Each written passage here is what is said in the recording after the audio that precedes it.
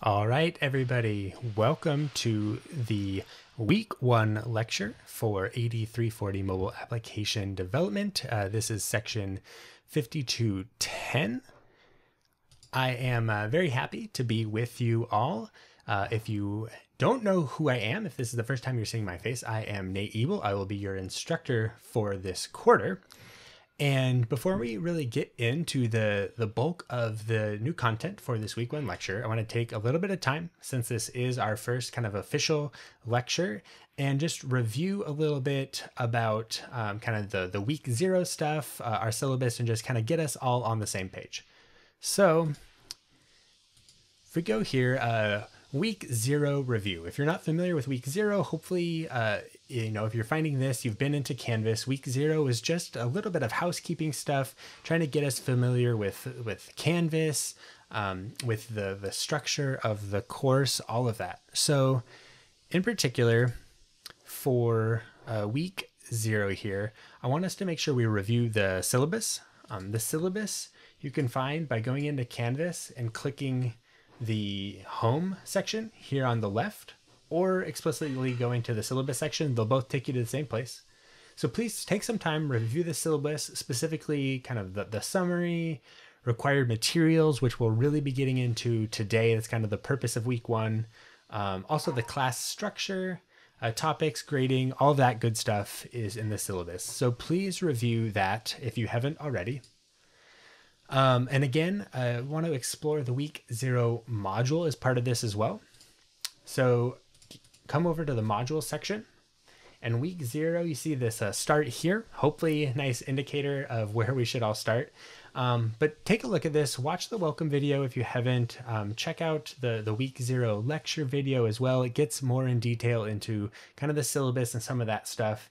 In particular, the class communication section is really important. And again, required tools we'll kind of talk about now. And then also just want to draw your attention one more time to our first homework assignment, which is really just this welcome discussion, introduce yourselves, and just share what one of your first mobile or favorite mobile apps is. This is really just meant to be a simple discussion to get us all chatting and familiar with the tooling and everything. All right, so now a couple announcements for week 1. I know we're just really starting, but there are a couple things I wanted to call out already. So first off is that all official announcements, they'll all be made within Canvas. So you will see announcement posts related to these items as well. And that will be the place to go. All official communication will happen there. That said, I do want to call these out. So first off, office hours are going to be moved to Monday evening, I think. It sounds like there were some scheduling conflicts with people on the Thursday time that I had initially called out in the syllabus. So that will all be updated, and hopefully Monday evening works better for people. And then also want to clarify a point that was in the syllabus as well. There was an optional item in there about a $25 Google developer account fee. And I just want to point out that that is completely optional. It will not have any kind of impact on your grade or assignments or anything like that. Basically, just at the end of this course, we're going to have kind of a bonus lecture about how to actually take the apps we've built and upload those to the Google Play Store. And to do that, if you want to do that with your app, you will need that $25 account. But that will be optional, like I said. And if for some reason you do want to do that, and that $25 is, just a bit of a challenge right now, especially with everything going on. I know a lot of people are, out of work right now, things like that. Money's tight. Let me know and we'll work something out. Okay. Week 1 here. Let's just jump into this. So week 1 assignments. We just want to call this out up front so you kind of know what to have in mind as we're going through this. Both of these assignments for week 1 will be in Canvas. There will be go to this here. There we go. So there will be a discussion assignment again for week 1, and then there will be an app assignment. The discussion assignment here Again, just another simple discussion, but basically want to get you thinking about what makes a great mobile app. Does it solve a particular problem for you? Does it entertain you? Is it fast? Does it require an internet connection? We'll talk about some of these types of things later on in the lecture, but these are just some of the things to keep in mind for that assignment. And then the app assignment this week, which will likely make more sense once we get into the lecture, but essentially we're going to build our first simple Android app and then basically change just a single text item in that app, customize it a little bit, and then be able to run that app. So again, we're gonna walk through all of that in the demo later, but this is essentially what the homework assignment will be. So take a look at both of these. These will be due Wednesday the 22nd. And yeah, we'll just take a look at those. Now that we're on the same page, we can move on with the rest of the lecture. Okay, so as I mentioned here, we have our discussion assignment, what makes a great mobile app, features, price, all that kind of stuff. Our app assignment, creating our first Android app. Yep, all of that's good. All right, here we go. We can finally start off now. Introducing mobile app development. So why should we learn app development in the first place? Why pick app development as opposed to desktop development or backend development or machine learning, anything like that?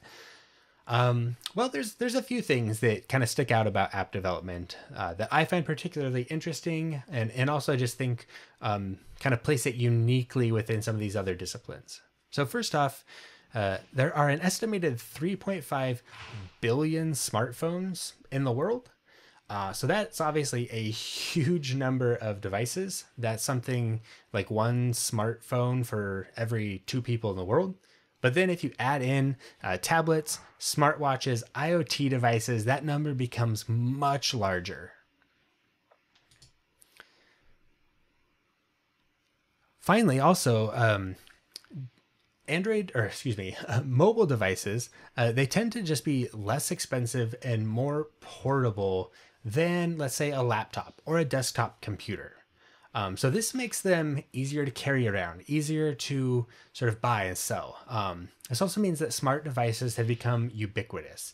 It's very common, particularly in the United States, much of Europe. It's very common for basically just everybody you meet to have a cell phone. Even in sort of emerging markets, places, South America, Africa, very much it's a mobile first sort of mindset where people will pretty much all have a mobile device, but maybe not have a laptop or something. So app development is something that we can build that pretty much everybody can take advantage of. And then, like I said here, we saw those numbers in the last slide. You know, the majority of people in the world have at least one smart device. I don't know about you. I personally have several smart devices, particularly as an app developer myself. I've got testing devices, personal devices. So yeah, there's just a lot of smart devices out there. With this huge number of devices out there, this presents a really large market opportunity for businesses and for software developers like myself and like you all. If you pull up a LinkedIn and just do a quick search for mobile developer, there's over 30,000 jobs that pop up there. Those numbers change and grow and shrink depending on what type of mobile developer. So maybe it's native, Android, iOS, all those. But basically it points out that there are a lot of jobs available right now for mobile developers. It's a big need for businesses. And there's many more opportunities for indie developers or freelancers. If you want to build your own app, you want to build your own game, or if you want to contract out to people, there's many more opportunities for all of that. So mobile's a great place to be if you're looking to kind of make money or build a career as an app developer. Now, there are some really unique challenges with app development as well.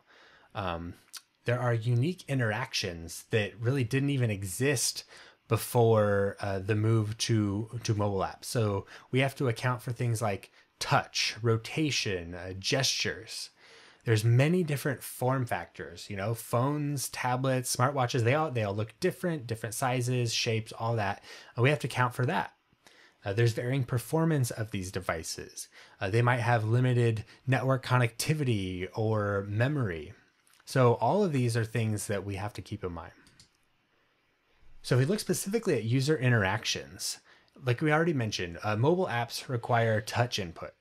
But that can mean a variety of different things. So if I pull out my phone here, I might do a one finger swipe. I might use two fingers. I might swipe left or right. If I'm on a larger tablet, I might even do bigger gestures with multiple fingers. All of that is pretty complex. And then there's just like the shape and direction of the gestures. We have to be able to recognize those consistently and respond to them. We have different touch inputs. So, my finger, when I touch the screen, might be a different size than your finger. That might be a different size than a stylus. And we have to be able to, again, recognize all of those different things because they might mean different things depending on how we code for that. Another interesting thing is when we look at a mobile app, we don't generally have a lot of tooltips. And we don't have a mouse to kind of scroll around and highlight things to give us hints as to what a button might do. So we have to build really intuitive UIs that kind of help guide the user into common interactions and functionality. Like I mentioned before, mobile devices have a ton of different form factors. We have small phones, really large phones, tablets, phablets, weird sort of hybrids. We have folding devices now. There's a lot out there that we have to account for. And our apps have to be able to grow and shrink and resize accordingly to take advantage of those sizes. Similarly, there's not even a standard orientation. Some apps might be run really well in portrait, but not in landscape. Folding devices bring a whole new element to this because you can have portrait and landscape sort of intermixed very quickly with each other. Something like a Chromebook that's running an Android device might have resizable windows, and that orientation might change really quickly depending on how you scale it. So again, another challenge there. And there's no standard really hardware in these devices. You don't have a standard resolution, processor speed, amount of memory, amount of storage space. All of these things have to be accounted for to provide the best user experience possible for app users. So as I mentioned, limited resources, mobile apps go anywhere. That's really probably their biggest strength, that we can take our mobile devices with us anywhere. And most people do take them with us anywhere. Even if we're going out camping, going on vacation, we have our phone, even if we maybe don't have a laptop or a desktop computer with us. This makes it challenging. We might not have internet, or we might have internet and it might be really slow. So how will our app respond to that? We might be on a data plan where internet is really expensive. This is particularly important in emerging markets like Africa or South America. You might have to actually walk several miles to an internet cafe just to sit down and pay for some internet to, check your apps. So you have to be really mindful of that and try and design and build applications that are memory efficient and data efficient. And all of that said is really the devices themselves. We haven't even talked about the people yet. And honestly, the people are oftentimes the biggest challenge in app development. A few things here. People are impatient. We might pull out our phone and check 6 different apps within a minute. So our apps have to be really quick. They have to be snappy. They have to be performant. We get distracted. We have lots of notifications coming in. We have all different kinds of content. We might jump to music, to YouTube, to Instagram, to Twitter, to our email. All of those things, again, are keeping us distracted, keeping us jumping around. So we have to provide quick, functional experiences for our users if our apps are going to have a chance of making it. And even then, even if we provide a good experience, there's tons of competition from other developers out there, from other companies that are all trying to do the same thing. So we have to, again, provide a great experience if we want to kind of rise to the top of that competition. And then finally, building software is challenging. Regardless of whether it's mobile or machine learning or backend development, software is challenging in of itself. And we can't minimize just the complexities involved with building a working piece of software. So yeah, we talked a bit about this, some of the different types of things that kind of distract people, checking a calendar, playing music, ordering food, skimming social media. All of these things can distract us, and they also mean that we expect really quick, useful functionality. Reasons why we want to have quick, useful functionality. Well, people will uninstall your app if it's slow or unresponsive. People will abandon your app if they don't think it's immediately useful. Okay, so that's a bit about mobile app development. Now I want to talk just a little bit about the different types of mobile app development we have out there. And when I say different types of mobile app development, I'm really referring to sort of the technologies used to build them. In a perfect world, any of these technologies would build an app and a user experience that was really transparent to the users. Ideally, your users shouldn't be able to use your app and tell what technology you use to build it. However, that's often not the case. So we'll talk a little bit about these. So first off, we have native app development. So this is, iOS development or Android development. We have, this is iOS development or Android development using the native tooling coming straight from Apple and Android. And we'll talk a bit about that in a second. We have cross-platform development. These are frameworks that you might have heard of, such as React Native, Flutter, Xamarin, things like that. And then we have the mobile web. So let's talk a bit about each of these. Native app development. So when we say native app development, people typically mean kind of the standard tooling and processes coming straight from Apple for iOS or from Google for Android. Native experiences, native apps give you the most control over the user experience. When you pull out an Android device, for example, from Google, it looks a certain way. And many apps actually follow very similar visual guidelines, and there's common interactions. Those are all things that you expect from a native experience. Native applications also tend to give you the best access to hardware, to sensors, to APIs. They bring you the closest you can down to really the hardware level, so you have full control over what the device can do. So these are all good things. There are some challenges, though, with native development. Because iOS and Android require different tooling, different languages, different operating systems, all of that, it means that to build native mobile applications for both platforms, this typically requires multiple code bases and usually multiple teams as well. So if you're a single person wanting to build apps, or if you're even a company wanting to build apps, you have to take that into account.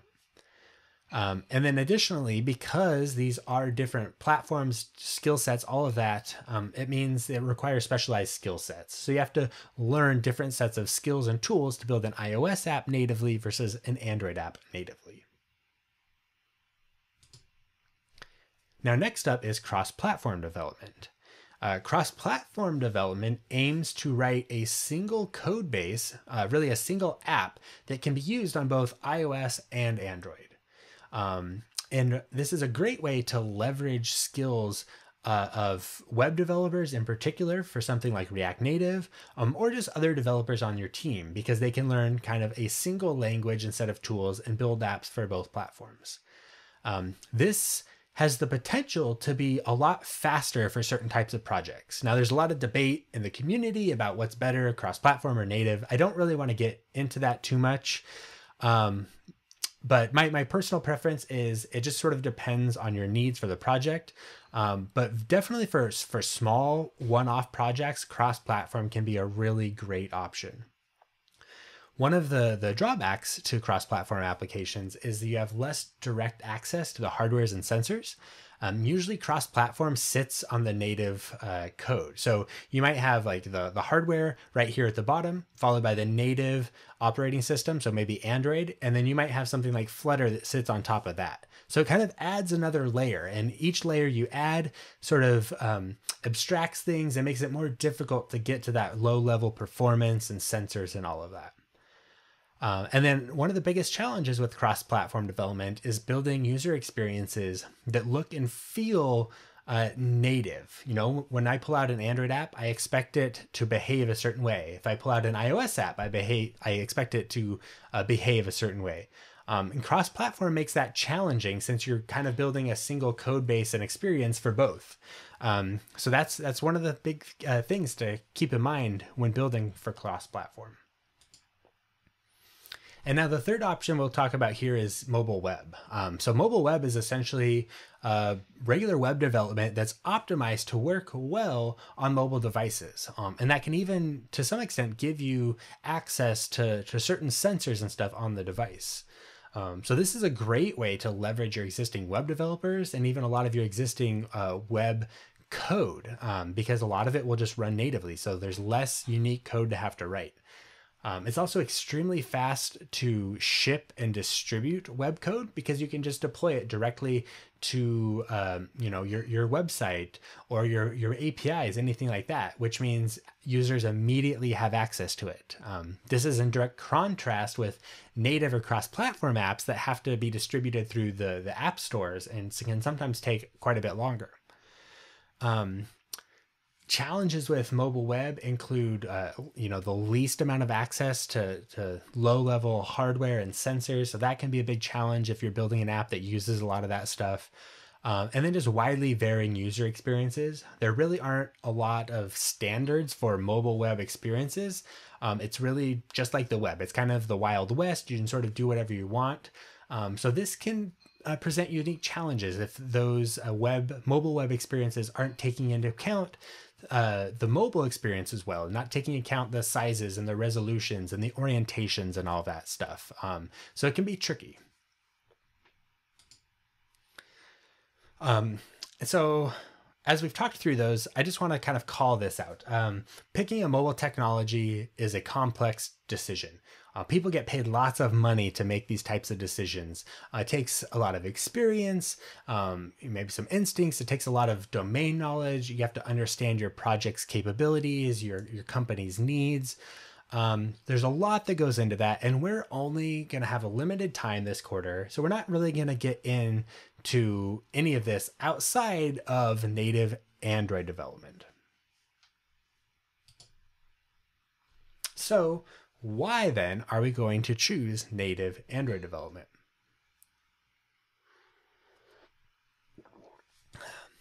Well, Android devices account for over 70% of all mobile devices in the world. I think it's something like 72% of all mobile devices are using the Android operating system.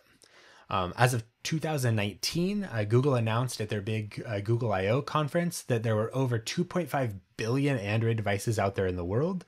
We're another year removed from that, essentially, so I'm sure that number has gone up quite a bit. So obviously Android out here is just a huge market share and so many devices.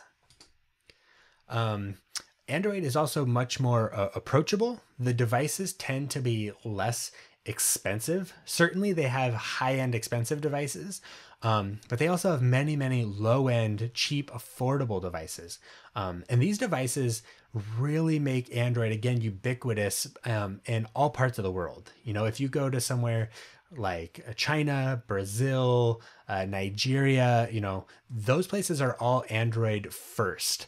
And they're using these lower end devices typically just because they're more affordable. They're easier for them to get their hands on. Additionally, not just the devices are cheaper, but it's actually cheaper to even just be an Android developer. To be an iOS developer, you have to pay, I think, roughly $100 a year to keep your account active. For Android developers, you pay $25 once, and that's just to be able to upload it to the Play Store. You can actually build the apps and deploy them and distribute them on your own without paying any fee. And you only pay the fee once. So that part's much easier as well. Also, Android apps can be developed on pretty much any operating system. So whether your machine is a Windows machine, Mac, Linux, or even Chrome OS to some extent, you can download and install the Android SDK and build tooling and start building Android apps. This means that the devices to build them, the laptops or the desktop computers, they're much cheaper compared to building for iOS, which requires a Mac. I already mentioned the cost of the developer account, so $25 for life, much cheaper than $100 a year. And another nice thing is that Android app reviews are much quicker. Apple is notoriously frustrating to deal with when submitting application reviews. It does keep their bar really high for the quality, but also sometimes it can be really frustrating to work with them as an app developer. Android, on the other side, they don't do as much in reviews, so it makes it much faster for you to be able to ship an app out to the Play Store. So all of that said, Android it's approachable, it's cheaper, it's really easy to get up and running. The tooling and stuff is free. So that's why we're going to be exploring Android development this quarter in this course.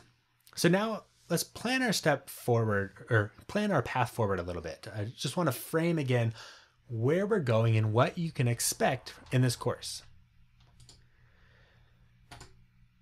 So my goal for you all is to really go from wherever you're at now in terms of experience with app development. So that might be 0, that might be, you've dabbled a little bit, but want to go from where you are now to essentially being app developers. And my definition of an app developer is just someone that's built an app. So really after this first week, you will all be app developers based on my definition.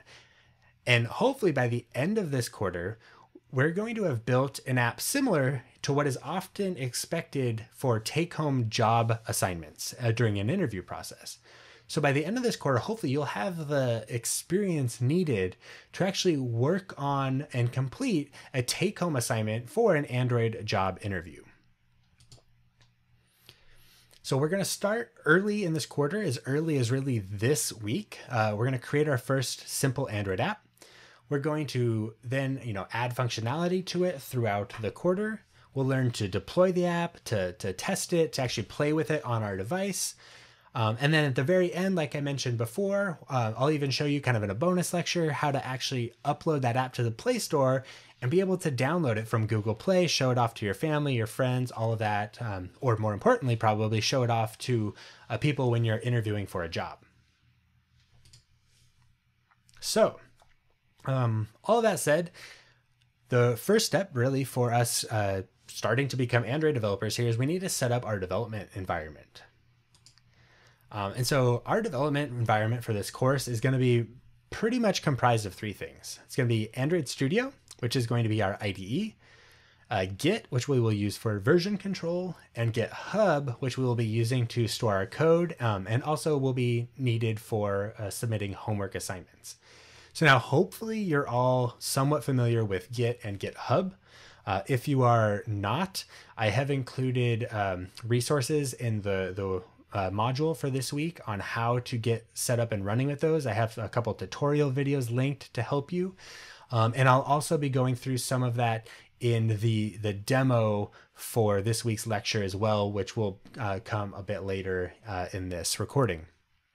Now, to start, Android Studio is an integrated development environment for Android. If you're not familiar with integrated development environment, it basically means that it's a really fancy text editor that has a lot of built-in tooling to make building for Android easier.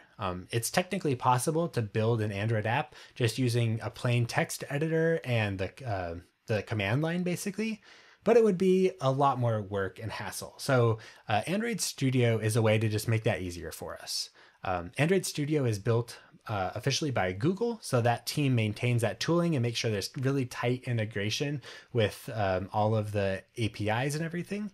And then Android Studio is actually built on top of another IDE called IntelliJ, built by JetBrains. And JetBrains is known in the industry for having really best-in-class tooling. And so that means that Android Studio gets to take advantage of all of that tooling and is really a really nice tool for us. It's made Android development much nicer since it was introduced several years ago. Oh, and before kind of moving on, the demo will walk through in great detail how to download and install and set up Android Studio.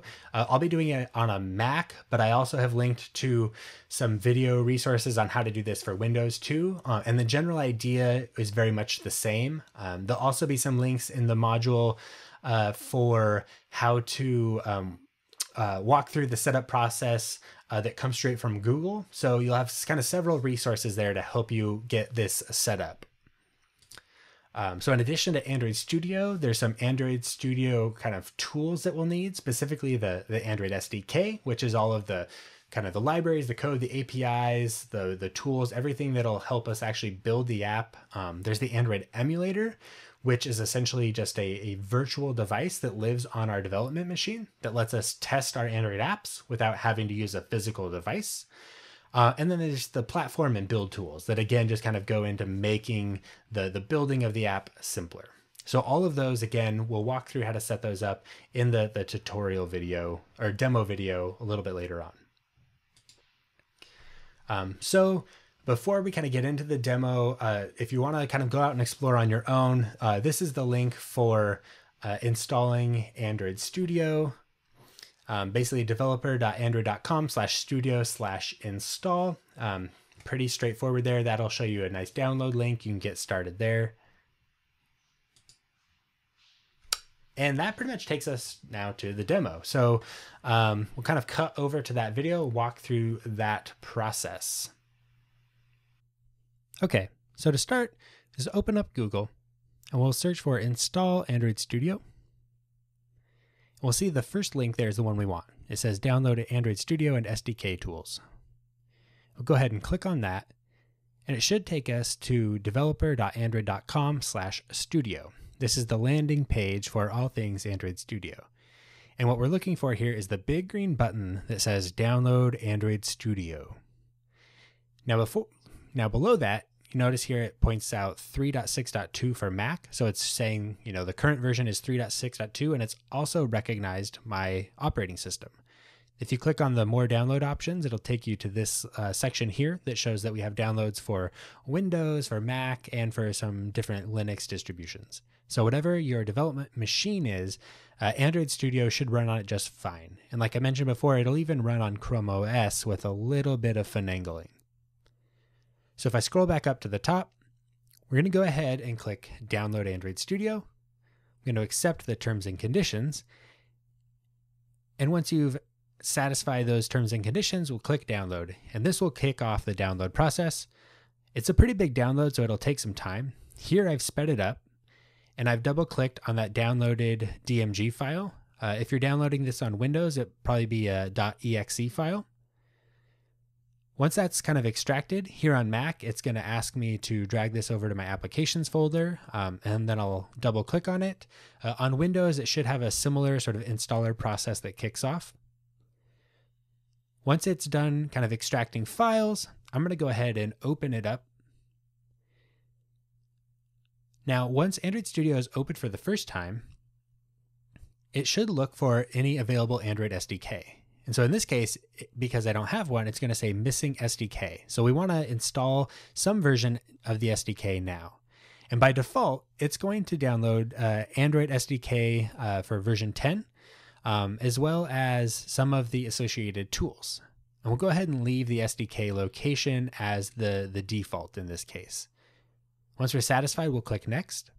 And so here it'll actually review what's going to be installed. So that'll include the Android emulator, the build tools, the platform APIs, the platform tools, basically everything we need to get started building our first Android app. Once we've kind of reviewed this, we can go ahead and click Finish to continue on with the install process.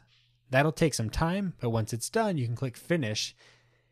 Here, we next want to go to the Configure section. And we want to open up the SDK Manager. Now that might be a little bit different on Windows, but what you're looking for is SDK Manager. Now here we can see that we have the Android 10 APIs installed. But you see we have a lot of other versions too. So you might want to install some of those if you were doing this professionally, but for now, just the one is fine. If we tab over to Build Tools, SDK Tools, we'll see there we have an update available for our build tools. So in this case, I'll go ahead and click that so I can get the updated build tools. We'll see that we already have the emulator installed as well as the platform tools. Now there's a couple other things we're going to want to go ahead and download as well, just to be safe. The first one, down at the bottom, we see the Intel Emulator Accelerator, the Haxum installer. If you have an Intel processor that supports it, this really speeds up your emulator. So I suggest downloading that if you can. And then we'll download the Android documentation. We'll go ahead and click Apply, then hit OK. This should bring us to a license agreement page. We'll click on each license and click Accept. Once we're done with that, we'll click Next, and that'll kick off the install here. Once again, this will go fast. I've sped it up. Eventually, you'll get to this emulator section. Here you can define your settings for your emulator. Now, by default on my machine, it recommends 4 gigs of memory. You can slide this to be whatever you want, but I recommend just clicking the Use Recommended Size option because that'll take into account your machine's specs, and go ahead and click Next. So here now it's installing the Haxum accelerator for me, so I'll authenticate it if it needs. And then at the end of this, you should be able to go ahead and click Finish a couple times. And now we should have essentially the first round of tools and SDK all installed on our machine. Now we can go ahead and click Start a New Android Studio Project. And we're opened up into this little creation wizard. And we see we have several tabs. We're started on the phone and tablet tab, and we have templates for a variety of different sort of starter projects. But you also notice the other tabs. We have Wear OS if we wanted to build a watch application. We have TV for Android TV applications. We also have Android Auto and Android Things for IoT and automotive. All of those are great, but we're not going to use them in this course. So we'll go back to the phone and tablet section, and we're just going to click on the empty activity section for now and click Next. On this next screen, we get to name our new app. So in my case, I'm going to update the name, and instead of my application, I'm going to call this something like AD340. Feel free to name your application anything you want, but if you name it AD340, it'll be easier to follow along. Next, the package name. This is kind of like your personal identifier. So for me, by default, I use com.goobar.io since that kind of matches the domain of my website. However, you could do something else like com your name or com something, anything you want really. So in this case, I'll go back to com.goobar.io.AD340, but that package name is the unique identifier for your app. Next, I'll go ahead and update the save location of my project. I recommend you define a new folder for your course. In my case, I already have done that. I have one called AD340. Now within that directory, I'm going to create a folder called App.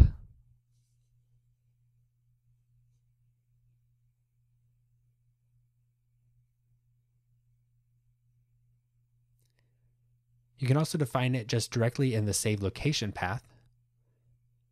Now for language, we're going to go ahead and leave it as Kotlin since that's the default.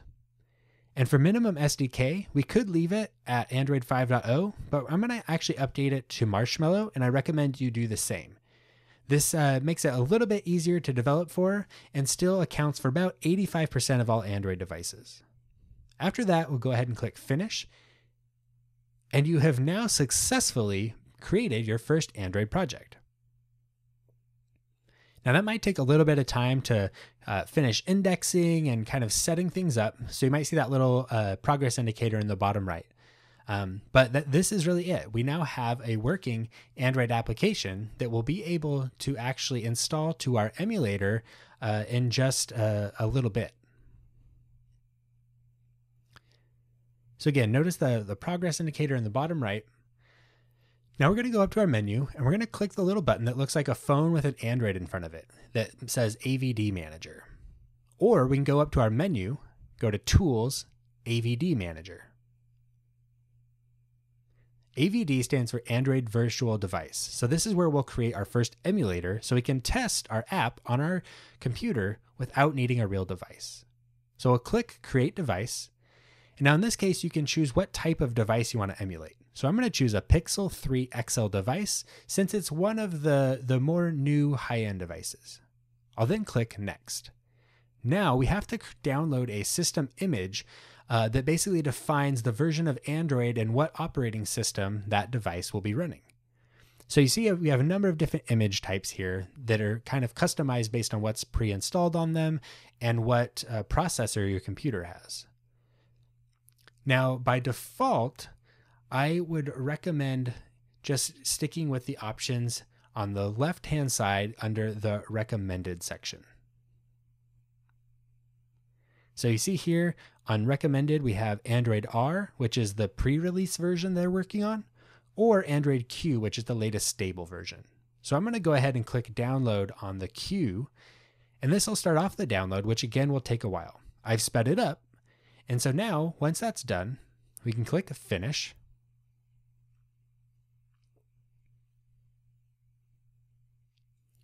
Eventually we can click Finish. There we go, click Finish. And so now we can go ahead and select Q for our new Android emulator settings, and then click Next. Here you can further configure and name it, but I'm going to leave the default and click Finish. And you'll see here, now we have a configured virtual device. So now we have our new Android app. When we look over on the left-hand side of the screen here, this is the project pane. This is where the files and the resources and the build configuration all live. Now by default, it uses this Android drop-down section, which hides a little bit of the complexity of the build, which is actually really nice in some sense. But for now, we're going to switch over to the project pane. The project option shows you the files exactly as they look on your file system. So if you opened up the directory that this project was created in, it would look just like the project pane does right now. Under this app directory, we can navigate to source, main, Java, and we'll see here we have one file called main activity. Now we're going to get more into what this all means next week, but for now, main activity is a class that represents what we see on the screen. Now if we go ahead and click the green arrow, we can deploy this to our newly created emulator. Now after a few moments, that emulator should appear on your screen, and Android Studio will install that app to the emulator. So here my emulator is now opened up, and after a few moments, we see here we have a new app. You see 8340 at the top, that's my app name, and Hello World printed on the screen. Now this is basically what our homework assignment is. You're going to be tasked with customizing the text printed out to the screen. So let's quickly review kind of where that text is actually coming from.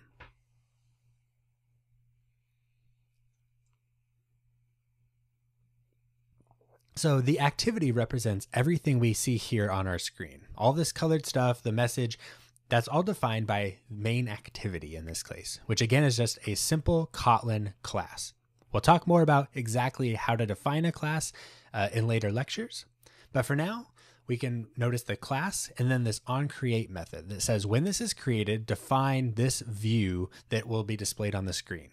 So notice the setContentView method call here. Now that method is referring to a layout called ActivityMain. So once we open that up, we'll see that a layout in Android is defined using XML. And again, we'll get into what this really means and is doing next week. But I just want to call your attention to this text view element down below. Specifically this line that says Android:text equals hello world. This is the line that is defining what we see on our screen. So instead of hello world, let's type hello 8340. Once I've updated that line, I can once again run the app by pressing the green arrow in the toolbar, and it should redeploy our app to our emulator with that new text included. So I've clicked the green arrow, it's reinstalling, and now we see hello 8340 printed out to our emulator. And now once again, this time I'll change it hello 8340 to something like my name is Nate. I will rerun this once again. And now again, you can see that the text has changed. So this is what you're going to have to do for the first part of your homework assignment. You'll create this project, and then you're going to modify that text to say, hello AD340. And then if you want to throw something extra in there like your name, feel free.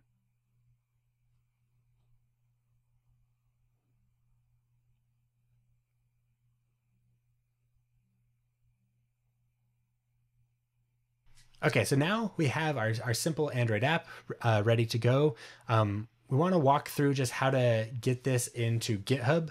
Now there's a variety of ways you could do this. You could do this from the command line using Git. You could cd into your current project directory, initialize that directory as a Git repo, and then push that up to your GitHub remote.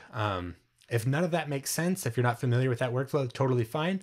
We're going to walk through in the demo how to push the code to GitHub directly from Android Studio. Okay, so in Android Studio, we'll go to the menu and click on the VCS tab, which stands for Version Control System. And we'll scroll to the bottom. And so first we're going to click on Enable Version Control. And it's going to ask you what type we want. And we're going to enable Git, since we're going to be using Git and GitHub for this course. Once we select a Git, hit OK. So now this project has been initialized as a Git repository. If we go back to the VCS menu, now we can click Import into Version Control, and then we can click on Share Project on GitHub. Now it might ask you to authenticate at some point during this, in which case you will enter your GitHub username and password. Here, it's now asking me to fill in the details for this repository. So I have, by default, it's picked up the app name as a repository name. The remote will just default to origin, just leave that as it is. Now we can fill in a description. I really encourage you to put at least something in here. So I'm going to put a project code for AD340. And then you can go ahead and click Share, and it will create a new repository on GitHub. You notice here that it'll point out if your name is incorrect or not. In this case, it complains because I had a space. I'll change that. I'll click Share. Now it's going to ask you to create a commit if you don't have one. If you don't have one, just leave the defaults and go ahead and create that initial commit and click Commit. You should see a dialog that says Successfully Shared Project on GitHub. Once you've done that, you can open up a web browser, navigate to github.com. You'll want to sign into your GitHub account. So here my GitHub username is N8EBEL. I'll enter my password. I actually enter the wrong password there. I'll enter the correct password this time and go ahead and click Sign In. Bear with me. There we go. Now I have two-factor authentication set up for my GitHub account since I use it for work. So I'll go ahead and enter the temporary auth code here. All right, so now I'm into my GitHub profile, and under my repository section, I now see an AD340 repository, which was just created from Android Studio. And so I can see all of my app code was just pushed 1 minute ago, it says. So that's it. So now we have our code in GitHub. So now the next thing we want to do for our homework is create a README. READMEs are really important because they help sort of other people know what to expect in this. So by default, I want to have you create some type of README that just says this is for AD340 and include your name for now. And then as we go through the course, we will update this README as we go. Once you've added that text within the GitHub editor, go ahead and add a commit message that says something like add project README, and then we'll go ahead and click on commit new file, and we'll leave it as committing directly to master. So now we have successfully added that file, and we see that GitHub is rendering our README. Now, if we go back to Android Studio, we don't have the README present yet because our Git history has not synced up with our remote on GitHub. So we can go up to our version control options in the menu, and we can click Update Project. This is going to do a pull command from Git, and then merge those changes in if needed. So now it says one file updated, one commit. And we'll see now that we have our README present on our local version of the repository. So that is kind of a basic flow there for updating your README in GitHub and pulling those changes down. Now, any way you want to do that is fine. If you want to work with Git and GitHub from the command line, that's great. And we'll kind of review that in a later lecture. But for now, working from Android Studio is quite likely the easiest way to get going. Okay, now for our homework assignments, I'm going to require that you submit an APK. An APK is essentially the application package file. Essentially, it's a zip file of everything that goes into making the app run on a device. So now we're going to walk through what that process looks like within Android Studio and where that file actually is located so that you'll know where to look for it when it's time to submit your first homework assignment.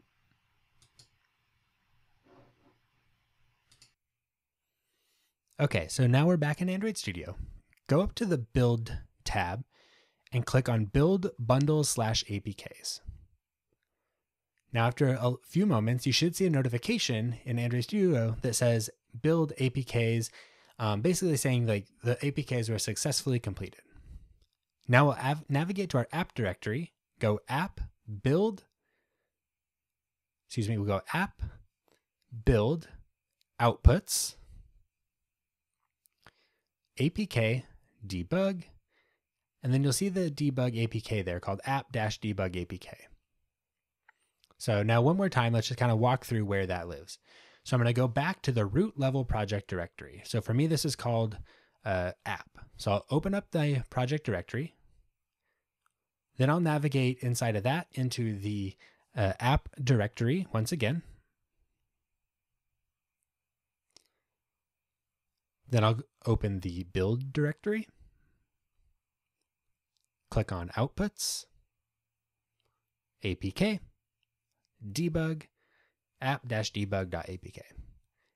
Now we'll kind of talk more about what that structure means later, but for now, this is where you can find that debug APK to submit for your first app assignment.